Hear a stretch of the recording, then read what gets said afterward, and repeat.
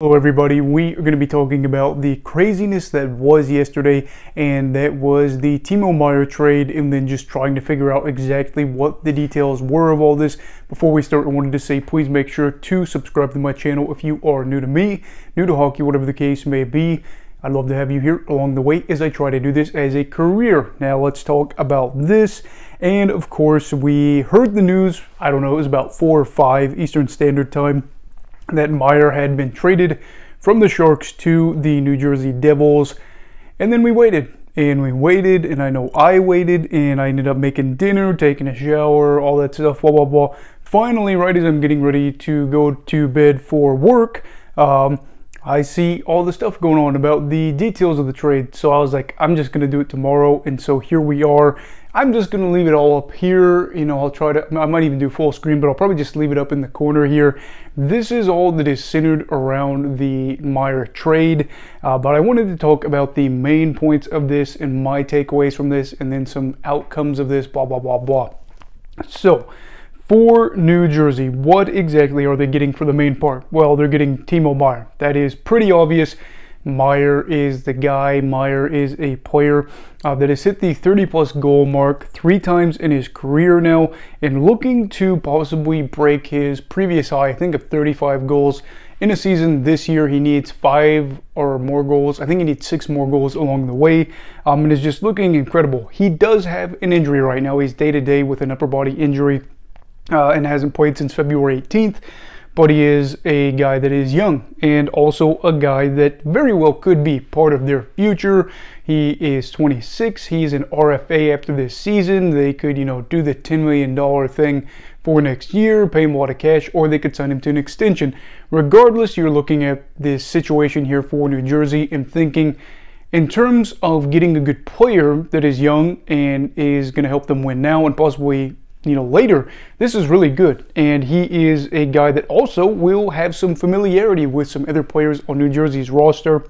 Nico Hischier is, of course, a guy that he played with internationally. They have a defenseman, I'm blanking on his name right now, and of course I didn't put it in my notes, but they played together too as well internationally. So it's good, you know, to have that connection, not only of, oh, I've played with him and I can play with him out on the ice, but you know, you've got guys that are from your country, and that's a big thing, especially for foreign players where you're an ocean away from home for you. And I'm sure, you know, he's going to fit right in there for New Jersey. But this is big too for the Devils, aside from all that stuff, because this really does push them a little closer to being in a spot where they could win their first championship again since, what, 2003, I think was the last time they did it. They beat the Ducks, I think. So yeah, that is really good for them. And that's clearly the biggest part of this trade in general, but biggest part for what the Devils are getting. What exactly are the Sharks getting? Well, the Sharks are getting a lot of players, a lot of picks as well. Some of these guys are, you know, current NHL players. You know, some of them are guys that were in the NHL that are AHLers that will make appearances in the NHL. And then they've acquired some younger guys that were higher picks that maybe haven't had a chance to hit the league yet. And the biggest part of this is that guy that his name was on here earlier. I'm blanking on it too. It's the really long name, the Russian guy that is the defenseman over in the KHL. He was drafted in the first round of this previous season's draft. Kind of the bigger name out of all of this. A lot of players to talk about here.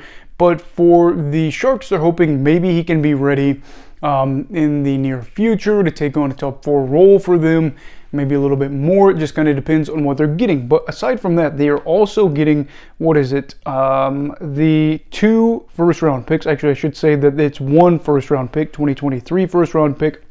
And then I think the 2024 second-round pick has the ability to become a first-round pick. There was some weird thing that I was reading about. Maybe it wasn't, but there was just so many things to take away from this trade. So really the chunk of it here that you're looking at is guys that have some experience that could possibly, you know, fill a roster spot, and guys for the future, whether that be prospects or picks for you to mold, all that good stuff there. So that's what they really got out of this.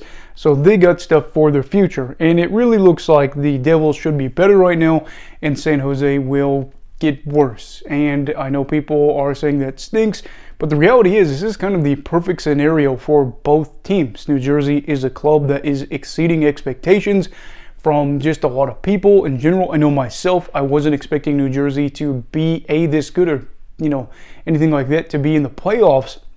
But here they are looking like they really have a good shot at maybe going on a title run, which could be awesome for them for a variety of reasons, not only for this year but for the future. But yeah, just good for your fan base. Whereas San Jose, they are focused more on the future. They're focused on the draft. They're focused on, you know, bettering their odds of getting Bedard or whoever it may be. They want to be able to be bad, if that makes sense.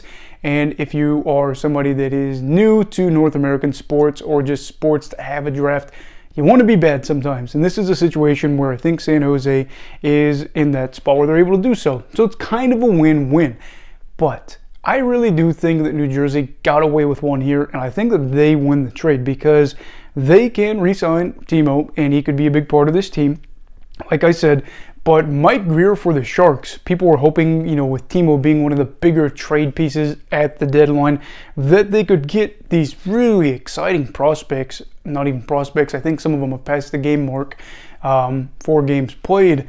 But they're hoping to get somebody like Luke Hughes, to get Mercer, Dawson Mercer, Holtz, one of those really exciting young players, and New Jersey basically shut it down. Mercer, I think, was kind of in talks here, being involved with this, but Fitzgerald was just like, no, that's not going to happen. So for the overall thing, I got to say that New Jersey comes away with this pretty well. Yeah, they give up some guys. It could be maybe a top 4 defenseman or something like that in the future. We'll have to see again in those picks. Maybe they turn into something we don't know. But as of right now, they protect that top end young talent, and then they bring in another guy that is young that could be part of their core for the future.